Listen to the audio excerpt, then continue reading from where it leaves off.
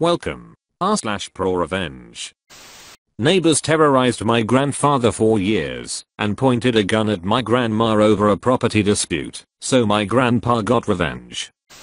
This story has been told throughout my family for years, and I was told by a friend to post here. It's the story of how my grandfather, GP, bested his nightmare neighbors. Back in the 80s, GP would buy houses in downtown and fix them and wrestle. He made good money running his own business in drywall/stucco, and this was just a side gig until he found a house he loved and would keep. He found a property out in the country, about an hour from the city, that wasn't developed at all but up for sale. He offered up the house he had in the city as a trade for the largest lot. Owner of the lot agreed, and GP had 2.5 acres of riverfront property. To build a little perspective, this is in the PNW.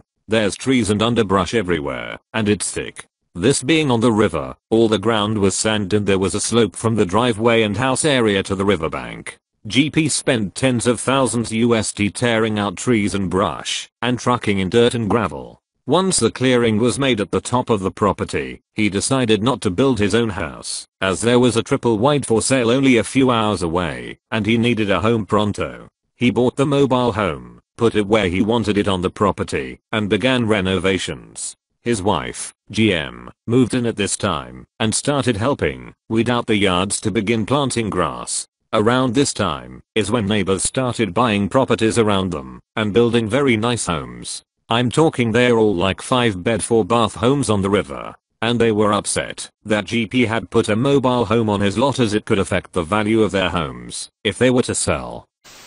Keep in mind, there are no fences, but stakes that were separating the lots until owners put fences up if they wanted. GP saw no need as the neighbors, had kids around the same age as his kids and they played together in the yard. That was until there was confusion on the neighbors' part on where the property lines were. They had torn out the stakes and were trying to claim parts of the yard as their own. When GM would go out to weed, they would yell at her to get off their property. It escalated to N waving a gun at GM, threatening her with trespassing on their property. GM insisted on a fence at this point, so GP hired a surveyor to come out and stake the line, and had fence builders right behind him. The fence was erected in record time. He built it about 2 feet inside his property line. Keep this in mind. N was best. They planted hedges along the fences. It was ugly. This is important later. The N's kids got older and more mischievous. The girl would use a slingshot and try to shoot rocks at GM and the house. The son would hit golf balls over the fence at GM and tried to hit and break a few windows. N would cut the tops off the hedges so they could still get balls and rocks over them easily. Then the infamous spotlight. GP had family over for a summer holiday for a BBQ. The yard was complete with all sorts of maple trees and flowers. It's gorgeous. N was still upset, and to try to ruin the night for GP and all, they got a big spotlight and set it up to shine right at the house. It was blinding. Someone told GP he should put up a big mirror. Now, he didn't have a mirror, but he did have one of those reflective blankets that looked like tinfoil. So he got 2 2x4s, nailed them to the fence, and nailed the blanket right in front of the spotlight, reflecting the light back. They got mad, turned it off, and GP left the 2x4s on the fence as a reminder to them. If they ever tried it again, he had a way to ruin it for them. Now about 9 years after the fence was built, it started to rot. It rains a lot.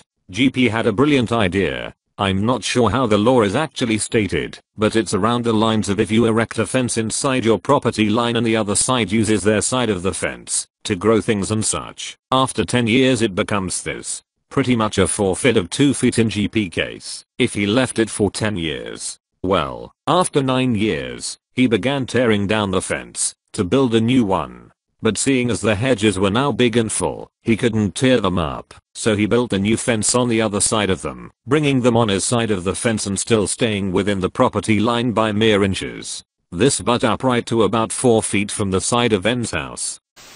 This was the last straw for N, and they took GP to court. GP was smart and took photos of everything. The rocks from the slingshot and the spotlight. In person he brought a basket of golf balls, each one dated on the day he was graced to find them on the lawn or porch from the sun. and the surveyor that mapped out where the line was between the two homes came in with GP. To top it off, GP had law after law printed by his lawyer and tried to say he stole their hedges, but GP told the judge they planted them on his property, etc. He told them that the 10-year rule didn't apply as he only had that fence up for 9 years and showed receipts from the builders. And tried to get him in trouble for the mobile home too, but that was scrapped right away as they had no rights to what he put on his property. In the end, N had no ground to stand on as GP had years of records of the terror that N family caused him. The case was thrown out. As they walked through the parking lot, GP looked at N and said thanks for the hedges. They're beautiful to look at, and gave them back all the golf balls, and requested son find a new place to practice his terrible shot, as he missed every time. Today, GP and GM have a beautiful house with a view of the river and a yard that was featured in the Home and Gardens magazine. N sold their house about 8 years ago, and the new owners are a sweet young couple who are just happy to be in a quiet neighborhood. The basket that used to be home to terror golf balls now holds dog toys. And those hedges? They got so big you can't even see N house anymore, and they create a much nicer view from the front porch. No spotlight, golf ball, or rockers getting over those things ever again. Thank you for watching. If you enjoyed the video, hit like. If you would like to see more, feel free to subscribe.